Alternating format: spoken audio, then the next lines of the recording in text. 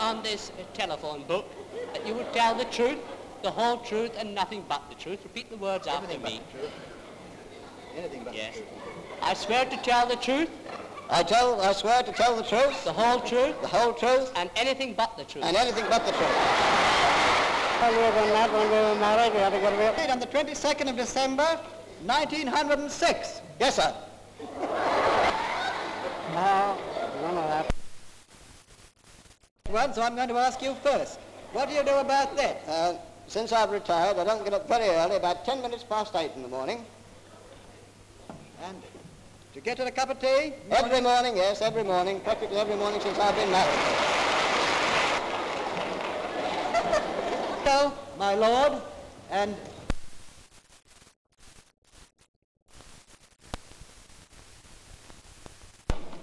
I see that you're both getting on a bit, and am I right in saying that you're both 79 years of age?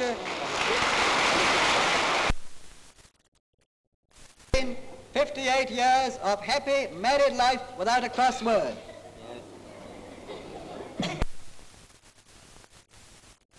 You've collected a few children. 14 children.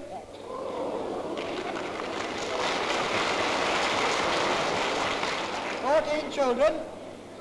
And how many grandchildren, Mrs. Juice? About 25. About 25. Oh, that's 5 in the morning, then.